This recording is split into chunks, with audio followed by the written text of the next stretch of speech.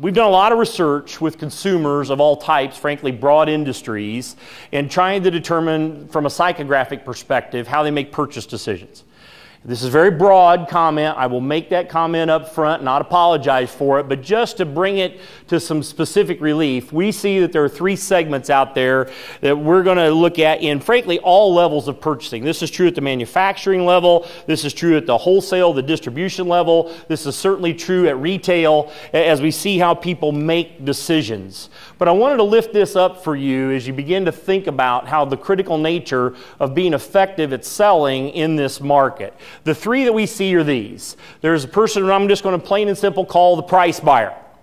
Okay? You know how they're influenced, right? These are the things that flip their trigger. They're highly pragmatic, and let me just give you the characteristics first. Highly pragmatic and self-reliant. They want the lowest possible price. Anybody ever met one of these folks? Right? We absolutely have. That's their definition of good, is what's lowest price.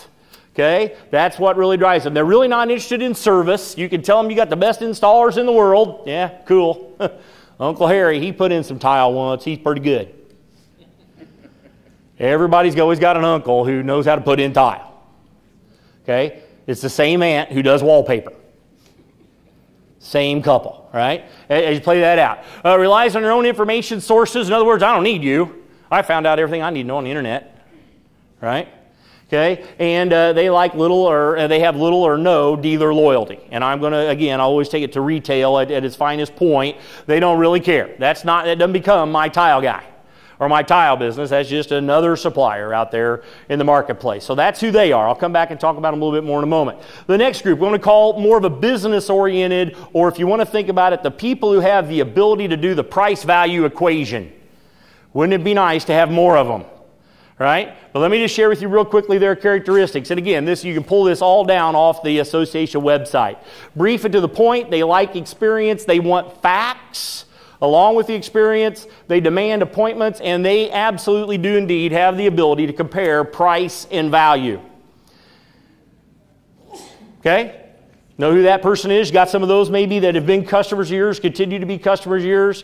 And then let's look at this last group. Thank goodness we still got some of them. I'm going to call them relationship buyers. You know who these people are. They like and expect regular contact. They value your time. They frankly don't shop much. You're my person who provides me this service or product around the tile industry. You're my guy. You're my business. Does anybody have some of those customers?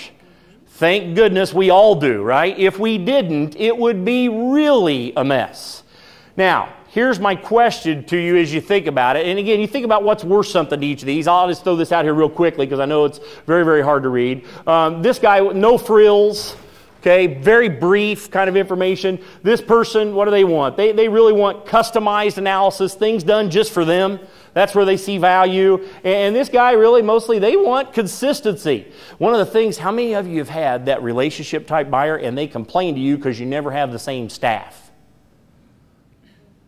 Where's Bob? Just got to know Jim. Where's Sally?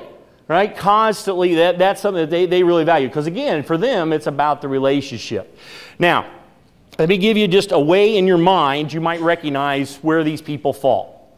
The price buyer is probably the kind of person that this one's pretty straightforward. He'll probably ask this kind of a question of you or your sales team. Okay? What will it cost me? Pretty straightforward, pretty easy, makes sense, right?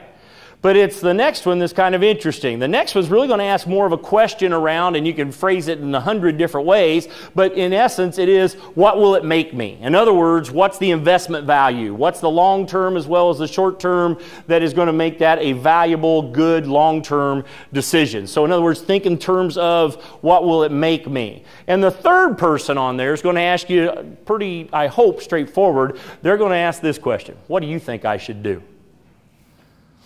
Again, we all said, thank goodness we got some of these folks, right? I mean, you just tell them, right? Hey, I'm thinking about doing this. I got this project. It may be a commercial project, whatever. I got this many square feet. I'm thinking about doing this. What do you think I should do?